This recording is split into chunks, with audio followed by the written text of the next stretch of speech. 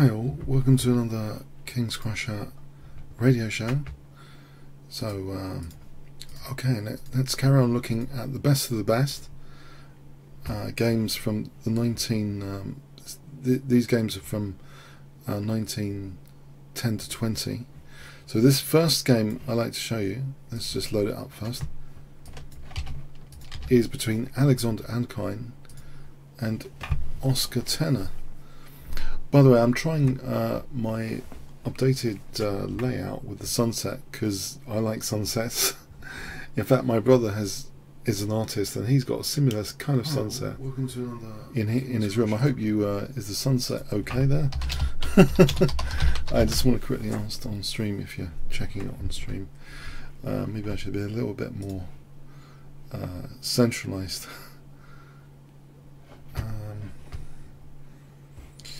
Yeah, that's the only snag. Okay, a bit more centre as far as I can see. Okay. So this first game, Alexander Anakine, is very, very interesting, but I must say it might not have been an ordinary game in the sense of a competitive game.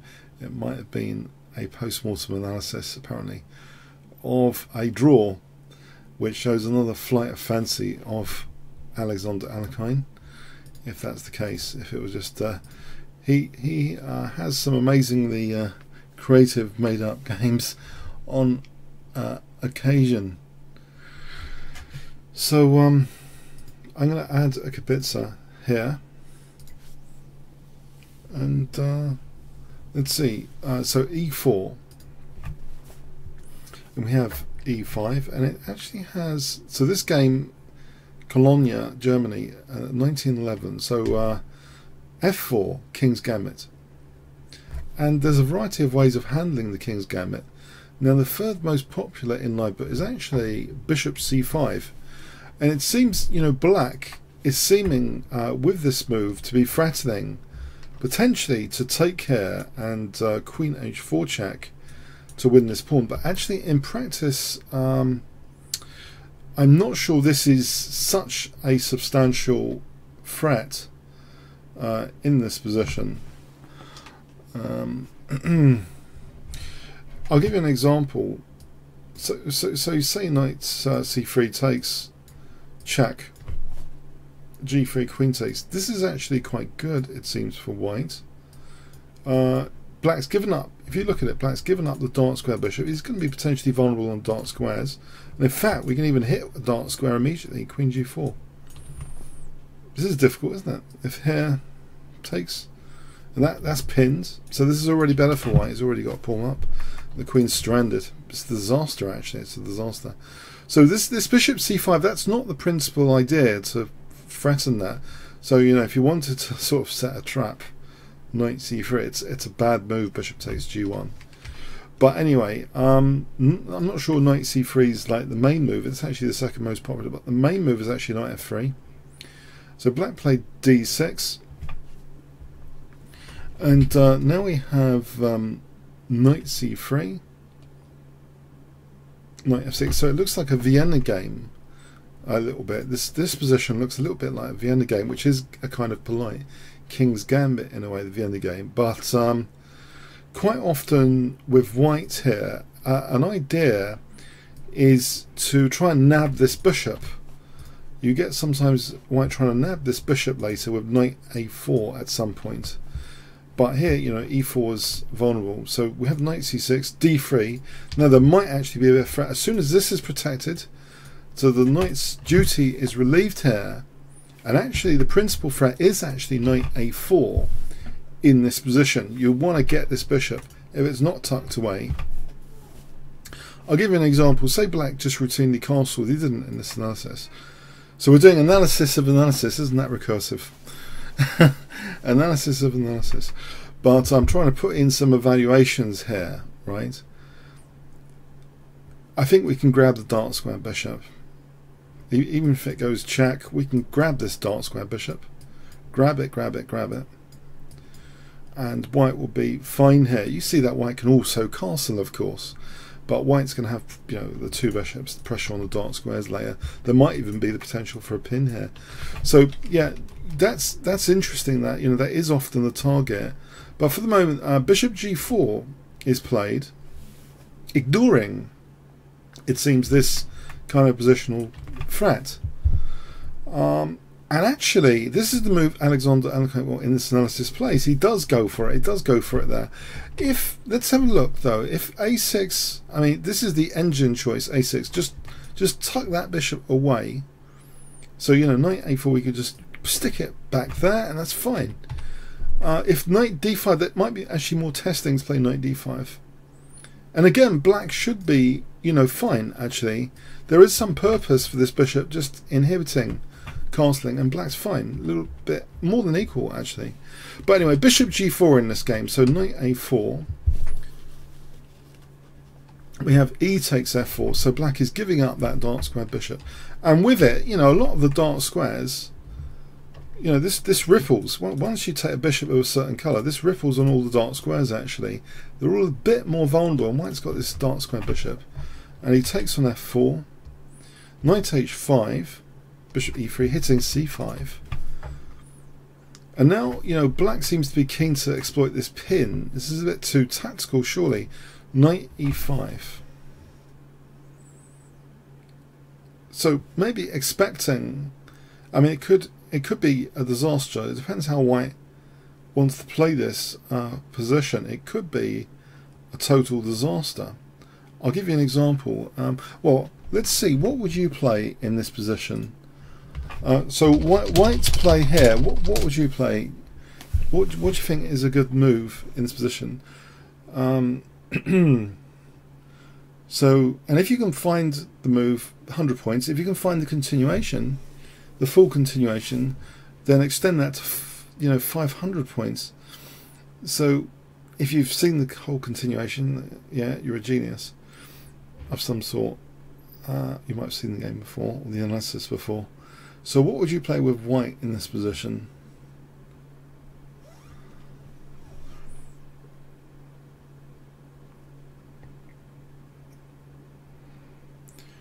Do we just want to retreat the bishop?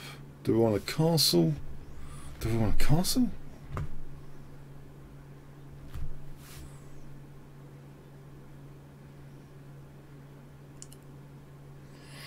Alright, I'm going to show you now. Though the clue is it was a bit of analysis, so you know Alekhine has got a great imagination. White is stronger in the dark squares.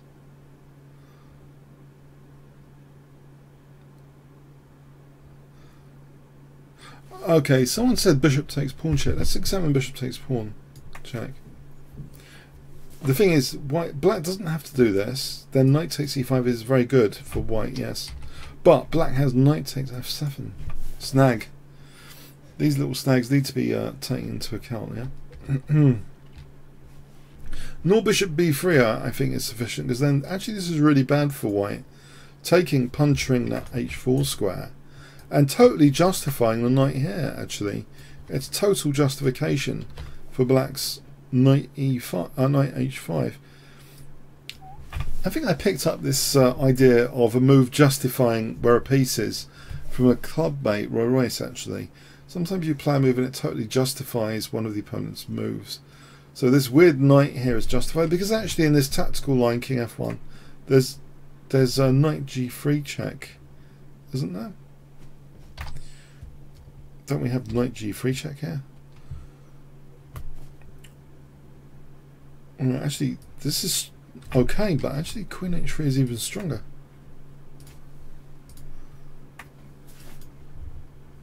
This is even stronger with the idea like rook d6. It's really dangerous. No, okay, so no, we don't want to justify the knight on h5. That's one thing we don't want to do. Nor the queen, which is able to come to here. So yeah, this would all start with bishop takes f3. It would be horrible, actually. So white actually, after this knight e5, plays knight takes e5, so offering the queen. This has to be taken, right? Now we have bishop takes f7 check. Now black cannot go here because bishop takes c5 wins the queen back. There's no squares, that will just win the queen back with advantage. We can even just immediately take here. Be big material up. Because actually this is hanging here, right? So it takes, we just take on h5. Bishop up. And queen e7, similar case, takes, we just take here, because yeah, we're hitting this knight really. So basically black has to go here and, you know, to try and get an escape route from this check. So bishop takes c5 check, king f6. And can you see how the game could possibly finish in this position? So white's play here. How would the game possibly finish in this position? Because isn't our knight hanging? And if we move the knight, we drop the bishop. Oh dear. This is terrible news, isn't it? Our knight's hanging. Do we have time for d4? What do we do? What would you play here? Let's see. If we play d4, black can maybe build an escape plan. g6, pop back to g7. Don't want that to happen, do we? King's got to be brought forward. Castling, check. Or rook f1 check, just the same actually. Only not too many moves here, right? Now in the game we saw king takes e5, and actually that was that was it. Rook f5 checkmate. Yeah. If king g5, bishop e3 check, king h4. Now there's a slow way of mating, mate in 6, or there's a fast way here with a mate in 4. The mate in 4 is actually rook f5, sealing some exits, threatening, well, especially this one, to relieve the bishop for bishop f2 check, which will be mating here. And there's very little black can do here. Very little about bishop f2 check, and give up the queen to slow things down. But it's a mating net, it's a mating net, which is not going anywhere. Bishop f2, the killer threat in this position. Yeah. Okay, so yeah, it just shows. So this line, this is interesting analysis, I would say. Very, very interesting analysis from Alekhine. Definitely worth a tenner from Tenner. Now, Oscar Tenner, by the way, was actually a player. He does have some games at Chess Games.com. 47, in fact. Yeah, he wasn't just one of those one-offs. Actually, he drew. Let's have a look at the game which this might have been based on, just to expand on this little story we've got going on here about this bit of analysis. So there was actually a game between them in 1911. I don't know about us nowadays. Have we lost some fun or something? I mean, you're at some tournaments, you have a boring draw. Do we stick around to create an interesting masterpiece with the opponent? Could it have been this game? This was Alekhine Tenner, a draw in Cologne, 1911. Knight f3, bishop c4, d3. This rings a bell, right? This rings a bell. White did take off that dark square and bishop. There was knight h5.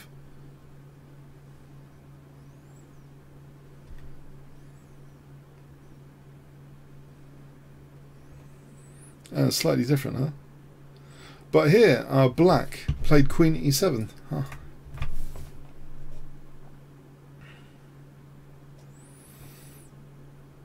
White is slightly better technically according to the engines. He played bishop b5. And we have f5. Black's actually played really energetically in this game. So Turner was actually a player. He wasn't just some sort of puppet or something.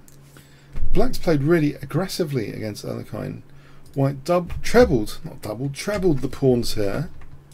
Impressive. But Black's still with a position here. Now, if D takes, I think White's in trouble almost. Well, it's okay to take as well, actually. But he played Knight G5 and Black castled. Knight takes. Black's just got very active pieces. He's not playing like a total moron. Yep. Very dangerous. And the game fizzled. And a draw was agreed here at move 23. Yeah. This was the draw.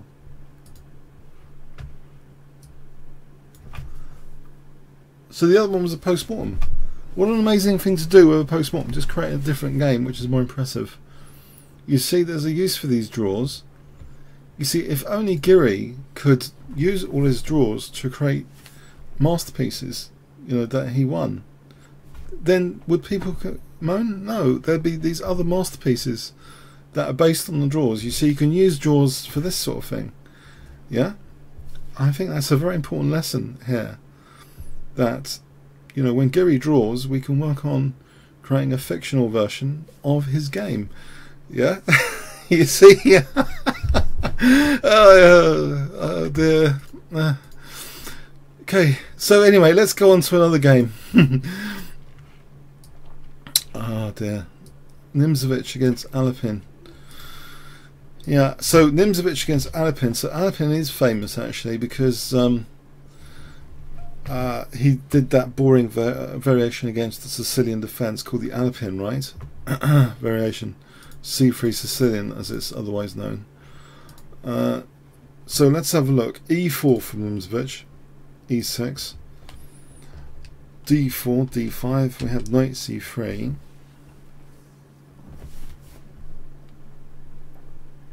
Knight F6.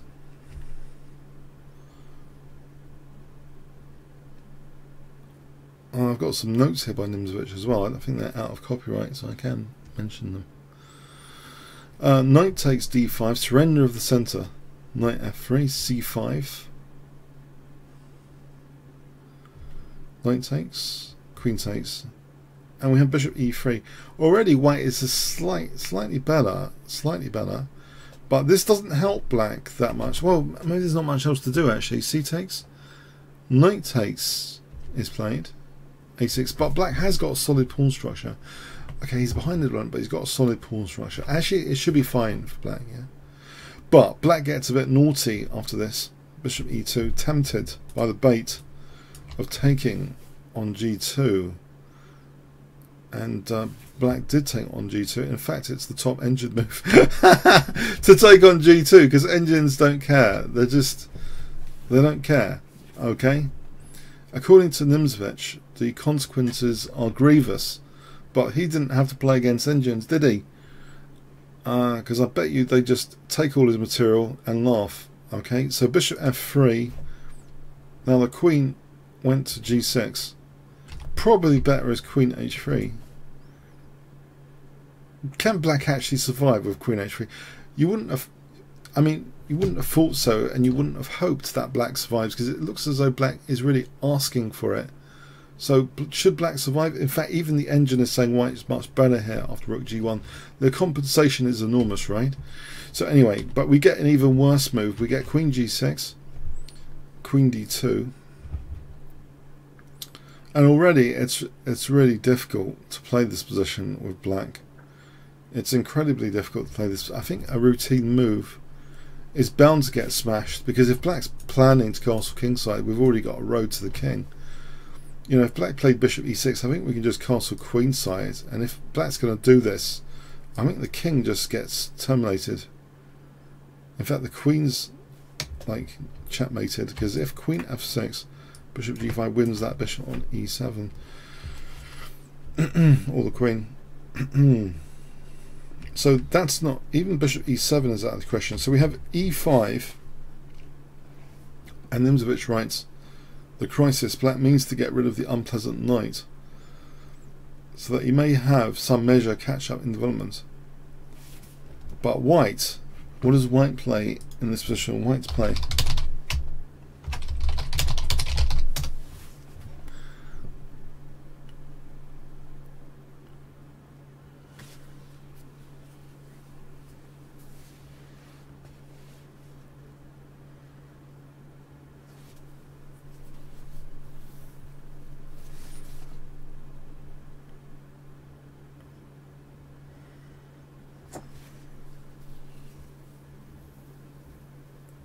any ideas?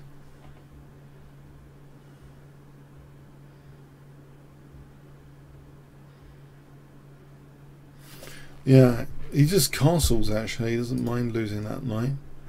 After e takes, bishop takes. Look at that, we got this gigantic e file.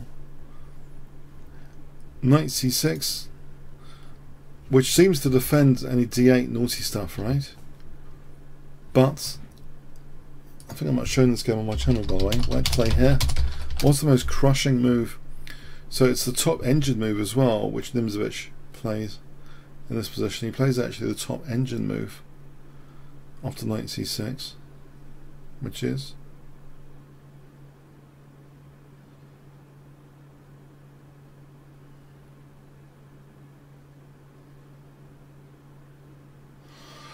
it's actually a boiling the frog or king move, actually is what I call it. It's when you construct a mating net as well. Sometimes those mating net construction moves are stronger than forcing moves.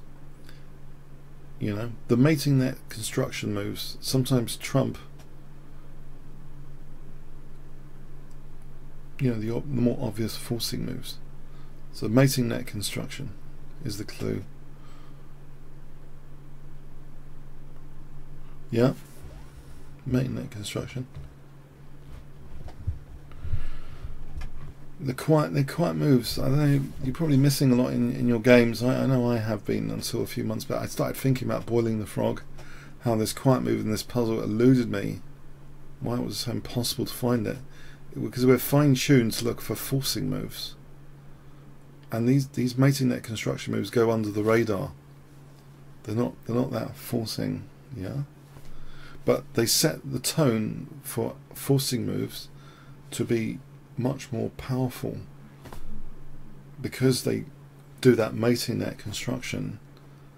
Yeah. So as an example here, if you've said rook he1, Jordan Couch, this isn't as strong because actually bishop e6, you see, and that one move of not doing a mating net construction, then the forcing moves are far less effective. The advantage drops to like minus to just nearly less than +2, right? So there's actually a mating net construction move which totally destroys any forcing move. It's like what is that like? I don't know what it's like. I can't give a metaphor why that's the case. I wish I had a metaphor for that. I'm usually good on the metaphors, but I can't. I don't know. If you've got a good metaphor, please let me know why a quiet move should trump a forcing move.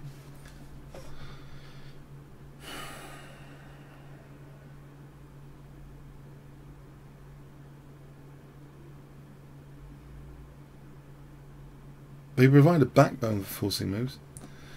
I'm going to show you. It provides a backbone for forcing moves because bishop f6 is played, and there's no time for this, because actually not just cutting the kings of scrape scares, but actually it means that anything on d8 here is a killer. Bishop takes c6 and queen d8, so that mating net construction move is an absolute killer, right, in this example variation. So it seems here, I don't know why this is, I haven't really scientifically tried to demonstrate this, why a quiet move should trump a forcing move. Why should the quiet move trump rook here? We can't do this now. We can't do anything like this now. If we play this, there's time for black to play bishop e7. Isn't that weird? How that move order this move order here is so much more effective. I mean, is that some sort of secret magic? Why is this move order so much more effective? So anyway, you might think there's other opportunities for defense here, right? If bishop e7, we have bishop takes c6 and queen d8, and if bishop takes, we have rook takes d8. Weird, isn't it? I mean, just the principle of it. You'd think forcing moves are stronger, right? Because they're more forceful, right? But actually, it's the reverse. So black tries queen takes f6.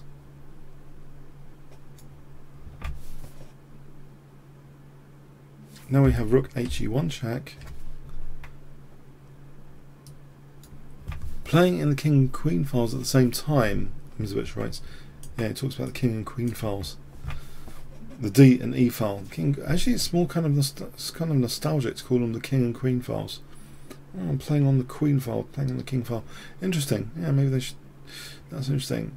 So we have bishop e7, and now bishop takes c6 check. So now, if takes either way, then there's queen d8. If it takes here, there's queen d8. So black tries king f8, and now white play. Can you see what you play here?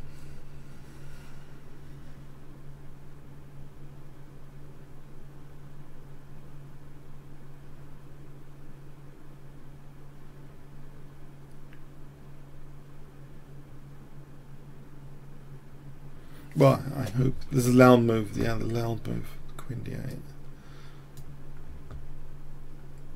Bishop takes. Rook e8. Checkmate.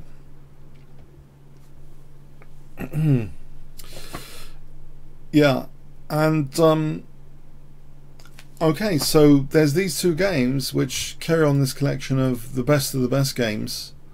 And there was the bonus draw, which wasn't very exciting. Now, yeah, I think it's pretty. The temperature's pretty hot for streaming at the moment, so I think I'm going to end it on a short session tonight. So I hope you found it kind of amusing. Okay, so thanks for coming, and we'll carry on next week on something.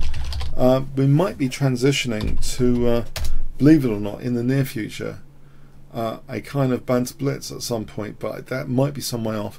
So for the moment, we'll carry on going through these best of the best games, I think, for the foreseeable. But there might be a transition to banter blitz, I've heard. So anyway, I hope you have a nice rest of the week, and okay, thanks so much. Likes, appreciated, etc. Cheers then. Thanks so much.